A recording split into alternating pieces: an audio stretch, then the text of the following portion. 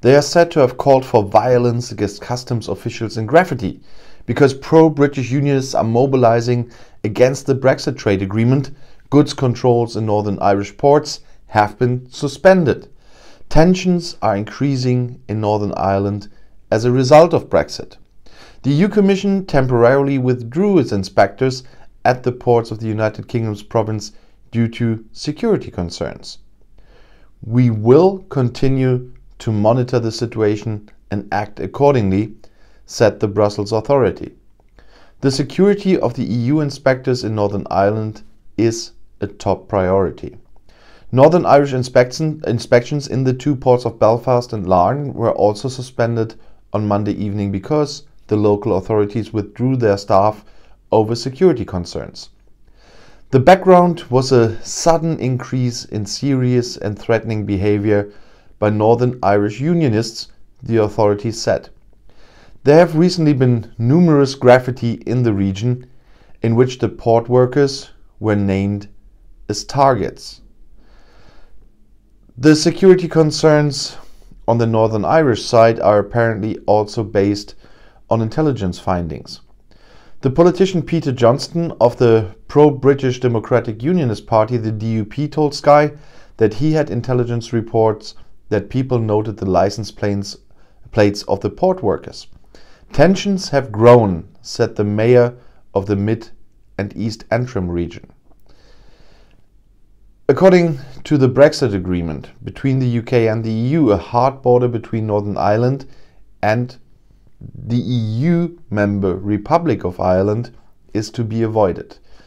The reason is that a resurgence of the civil war between militant Protestants and Catholics is feared, but in order to guarantee the protection of the EU internal market, goods that are shipped from Great Britain to Northern Ireland are still subject to EU regulations, creating a customs regime within the United Kingdom, and that now became necessary. And this is a thorn in the side of the pro-British Unionists who fear of rapprochement between Northern Ireland and Ireland. Peter Johnston of the DUP, the Unionist Party, told Sky, as I said, that he had intelligence reports that they even took down those license plates, and that is unbelievable. And with this agreement, it's clearly having a detrimental impact not only on the port of Larne but on the whole of Northern Ireland. A spokesman for the European Commission told the British broadcaster BBC that the EU strongly condemns any threat of violence, and everybody should do that. It's clear that our first and foremost priority is people's safety. EU and UK government officials would hold talks with the Northern Irish government on Wednesday. The British Cabinet Secretary Michael Gove spoke in the House of Commons in London of serious difficulties with the Brexit trade agreements in Northern Ireland. He called for longer transition periods to ensure that supermarkets and retailers could provide customers with all the goods they need.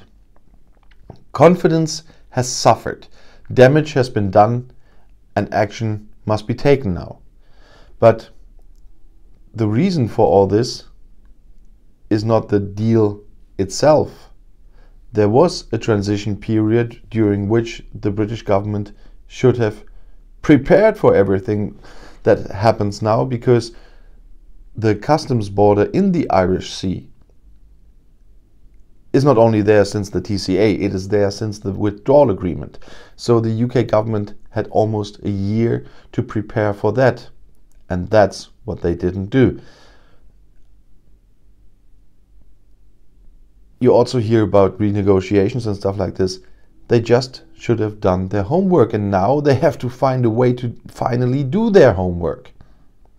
But we will see how this continues. I will already talk in my next video about more that has to do with that. But if you want to ask some questions for my next live stream, there is another post on my community tab now for my next live stream. Use it. I'll see you in my next video. Viel Spaß und auf Wiedersehen.